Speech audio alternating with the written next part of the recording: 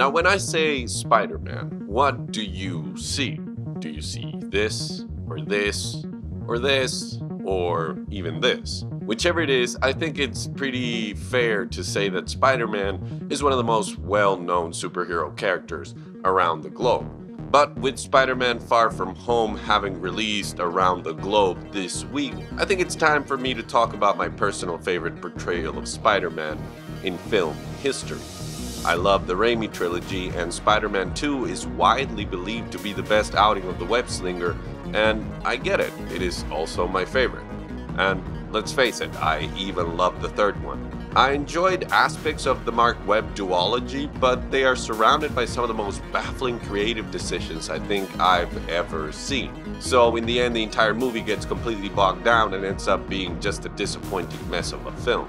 Then Homecoming came around and John Watts gave me a movie that was incredibly entertaining, and my new favorite portrayal of Peter Parker as a teenager.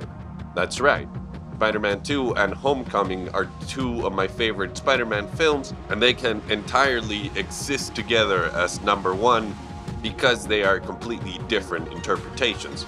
So you can imagine that I'm very excited to see Far From Home. Yeah, I still haven't seen it actually. But there is something on my mind that doesn't let me sleep anymore, so naturally here I have to say it. I think Spider-Man Into the Spider-Verse is the very first comic book film to seamlessly bring a comic book to life. Now, let me begin by admitting that I was never a comic book reader. I was never really a reader at all. Since the very beginning, my favorite way of consuming stories has always been through the audiovisual medium. So comics weren't something I was rushing to buy or really very interested at all as a format. Not in its storytelling, though. As a kid, I loved Spider-Man, the X-Men, Batman, Superman, and the Teen Titans, all because of their animated TV shows. I was aware since the very beginning that these characters and stories were comic book characters, but that never influenced my opinion on them at all. I just loved these shows, no matter where they came from. Then, as I grew up, I began reading digital editions of comic books. When I saw something like this, I was immediately hooked. Comic books have some of the most impressive artwork I've ever seen. Through the years, they've become more and more cinematic, and honestly, they kind of helped me a lot to pay more attention to how I tell my stories with just the visuals. So, if you've seen the film, put all of that together and imagine me watching Into the Spider-Verse for the first time. Yeah, my mind was absolutely blown beyond repair. And not just because of the visuals, which if you want to check out a video essay that talks about that more in depth, then you should definitely go watch Movies with Mikey, where he did a piece talking about just that.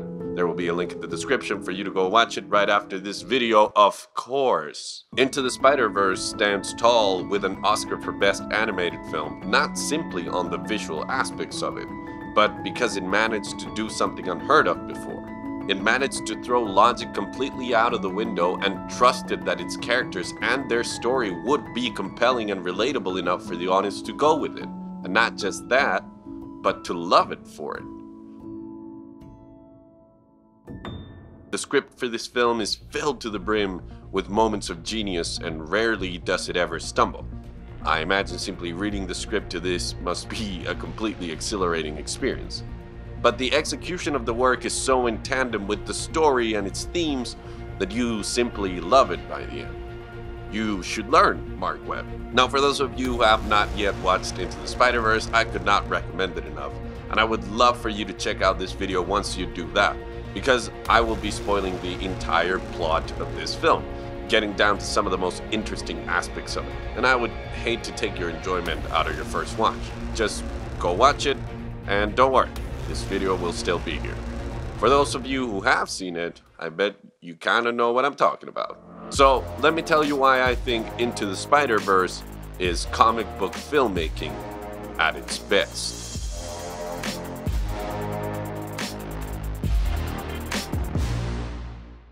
So, comic book movies are hot. Oh, that's hot.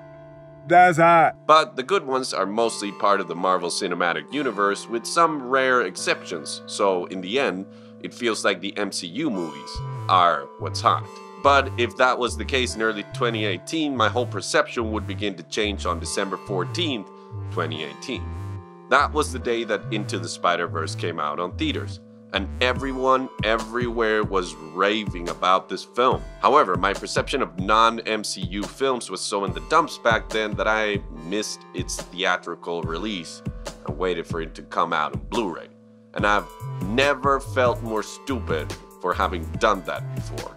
This film's theater experience must have been something truly special, and not just because of the communal experience that watching a film with a few dozen people inherently is, but for the incredible attention to detail in both picture and sound that this movie gives you. And maybe a tear or two. The storytelling in this movie is fantastic. From the interesting interpretations of spider people the movie displays to the little character moments that resonated incredibly, this movie's message, much like I said the MCU's message was at large, is that anyone can be a hero. In this case, anyone can be Spider-Man. I was aware of the character Miles Morales in the comic book world, and I had even read his origin story. I liked it, but I always felt like I was missing just a little more relatability with him and his story. So when I heard that Into the Spider-Verse would revolve around Miles, I was a little hesitant. But the movie managed to do what I thought was necessary in spades. It made me love Miles Morales, a greatly relatable character with very human problems, but a completely different person from any other spider people in the group. And more than that, it made me love, I believe, every single character in this film. This scene between Aunt May, who has just lost her Peter Parker in her universe, meeting with Peter B. Parker, an alternate version who has already buried Aunt May, is so beautiful and well executed that it breaks my heart and warms my spirit at the very same time. This film goes out of its way to give the audience some truly powerful moments, and it doesn't shy away from the more mature themes that it tackles. Much like a Golden Age Pixar film, they don't talk down to their audience. They trust you to be able to jump into the madness with no previous knowledge of most of this, and they still made you care. How? Because even if the details put together in a list look kinda strange, it's all in service of the story of a kid who doesn't believe in himself, who gets Spider-Man's powers, and then gets visited by a bunch of alternate versions of himself, having to learn to believe in himself and work in a team to save not just the universe, but every single universe. It's not just the beautiful animation, the incredible action, or the amazing voice acting. It's every single part working in tandem to bring the story forward through its most effective medium. Say it with me. This movie puts a ridiculous amount of dedication to making each character on screen a person of their own. From the Morales to the bad guys to the freaking roommate to every single spider people, they all get their own traits, goals, and desires, as simplistically as they might be told to us. It is a remarkable achievement from part of the writers, then the director, and then the animators to have put this much attention to detail in the right area.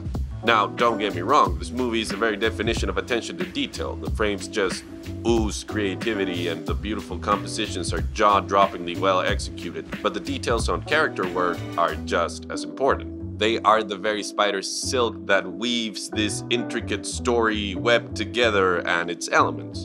And it's done to perfection. The little character building moments are so well spread out, even amongst the ones with less screen time, that I literally was worried about the telepathic spider inside Penny Parker's robot. I was laughing hysterically with Nick Cage's, John Mulaney's, and Kimiko Glance's performances. I was completely thrilled with Chris Pine's and Jake Johnson's Peter Parker's, and I was incredibly excited and happy to see Gwen Stacy's Spider-Woman brought to life by Haley Steinfeld. But Shameik Moore and Brian Tyree Henry both take the cake with their performances. These two and their relationship, I would argue, are the beating heart of this movie. Maybe because I grew up feeling kind of the same way Miles does in this movie, being supported and pushed to succeed, but to the point of sometimes not having any freedom within that plan or any say.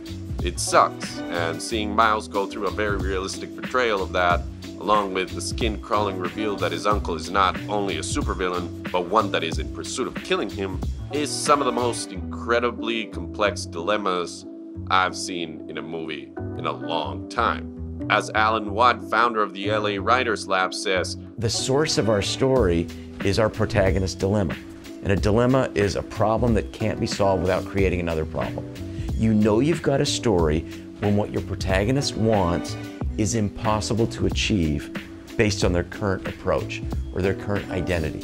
Okay, in other words, it's going to necessitate a shift in perception. Okay, they're going to have to become a sort of new person, so to speak, by the end of the story. You understand that Miles wants something that is impossible because of his dad's opinions and hopes for Spider-Man and for his kid. You get it, and from both angles. That's the magic of this film. It's the effort taken to make you care about every single character in this story and make them fit into each other's dilemmas.